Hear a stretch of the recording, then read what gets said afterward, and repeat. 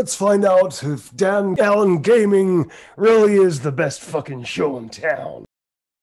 Yeah, there's some nice stuff in there, man. It was weird because we shot it like over 2 sessions, I think it was, and then I had to do an ADR session in LA at Formosa, and then I had to do an ADR session during the pandemic in my home studio in my place here in London, and that was interesting because they'd actually padded out a lot more stuff for him to do because they kind of dug what the direction we took him in. So the boulder punching arsehole was definitely a love letter to the fans. Oh yeah, that was awesome. And that was it was really I didn't understand the reference. Oh really? I was like, a boulder pinching what? What the fuck? Why is he pinching boulders? That doesn't make fucking sense. So they told me about like it's RE5, I think, right? So that was like a nice. They literally said we just want to put it in because we want the fans to know that we love them and we dig it and. Yeah, so they had to say, "We'll say this," and it's a reference that some people get, some people won't, but the people that'll get it hopefully will really like it. So it's probably the best Easter egg in the game, actually. Yeah. Oh, really? Okay. Yeah, no, cool. yeah. It's awesome. No, I'm alarming. That boulder punching asshole. But you're first. And no, I don't think anyone else would have fit the role of Heisenberg. Maybe Nicolas Cage. Oh, bless him. Shit, I got called out on that, and actually, it's true. I actually stole a bit of Nick Cage for Heisenberg. Oh, I wouldn't say you stole it. No, I just I squeezed a little of the Nick Cage's marrow. I don't know. I said this before in another interview.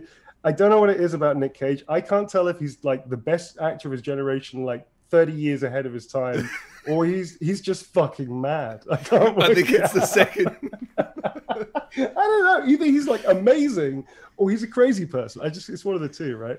I do tend to like look at real world people for habits, and I don't know, just I like playing around with different people, real people, and then just sort of like slotting them in. And I looked at Cary Grant and Jimmy Stewart as well, and I threw a dash of all three of them together and birthed Heisenberg. So did that voice come out straight away? No, that took. I was working with Creative Assembly, and I was in a really dingy, appropriately dingy hotel in near the studio when I did the audition for those roles. And they gave me a chance to go up for Chris Redfield. I didn't know it was Chris Redfield. I was like, and I looked at it, was like, that's Chris Redfield. There's no fucking way they're going to give me that. so I was like, yeah. And Heisenberg was like a nice distraction from something I was really struggling to get. Because Jeff Shine, who's incredible, amazing, awesome. Talented, he is the only person in my eyes that could play Chris Redfield. He's so talented. So when I'm looking at that, it's like I'm struggling with this one. So Heisenberg for me was like, well, I can just have fun with this character because I definitely understand it really well. So Heisenberg was the only note I had for the voice was transatlantic.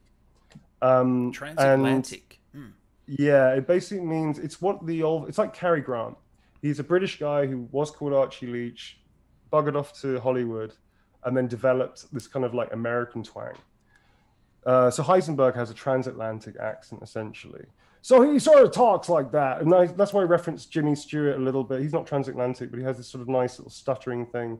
Cary Grant was definitely an inspiration. And then throwing Nick Cage in there somewhere.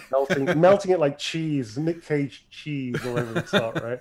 So, you end up with this kind of Heisenberg thing, I'm gonna kill that boulder punching ass. So things like that. And then on top of that, the fact that he was a machinist and a tinkerer, I kind of drove in this sort of like gravelly, almost like cogs knocking against each other kind of quality that you see in the family moment when, it's hell on my throat actually, so I shouldn't do it too much. But he says stuff like, what was it? How's the line go? Let's see what you're really made of, Ethan Winters. So he sort of goes from a different pitch, gravelly thing. Yeah, gravelly thing into a more smoother kind of, almost loose, laissez-faire kind of like transatlantic Cary Grant, Yep. So I played around a lot. Yeah. Thanks. Lycans and gentlemen, we thank you for waiting. And now let the games begin. Let's see what you're